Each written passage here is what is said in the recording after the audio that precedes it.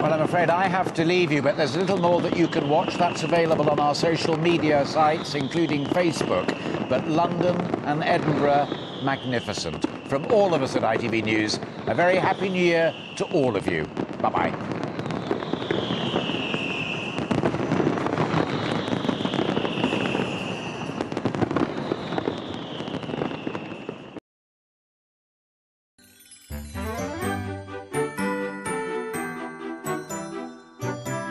(2020).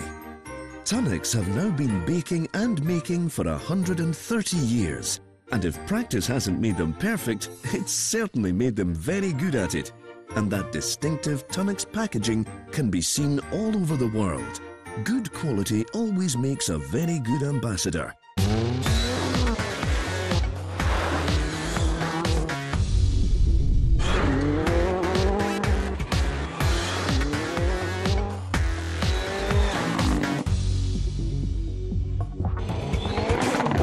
Tunnock's caramel wafers, always a winner.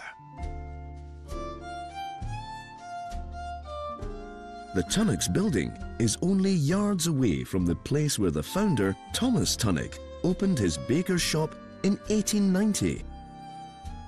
Over the years, the factory has been extended to meet demand. And today, more than 12 million biscuits are produced and sold every week.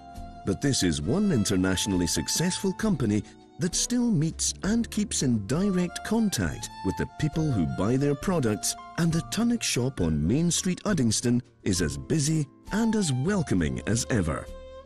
Tunnocks never need to commission opinion polls to find out what people think of their biscuits. A packet of caramel wafers and a box of tea cakes. And what's the magic word? Tunnocks.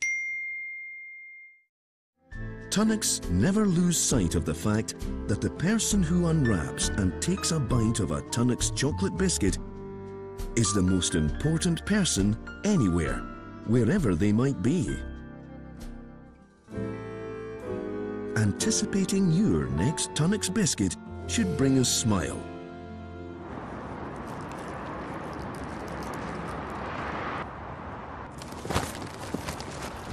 Oh, too late? Hey, look, son, sir, you're just in time. Oh, thank you. Well, here, do you like Tunnock's caramel logs? Love them.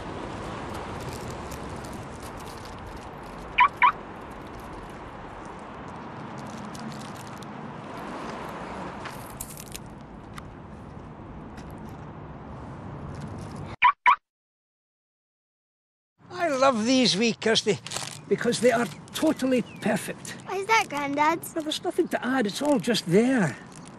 I can't think of anything else that makes me feel this happy. What about Grandma? Aye, there's always Grandma. Oh! Tunnock snowballs. Perfect happiness.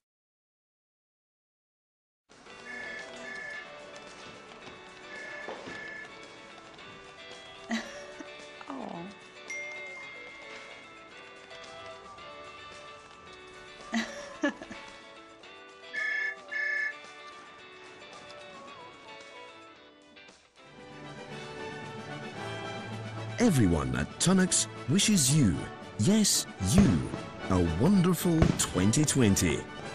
Happy New Year!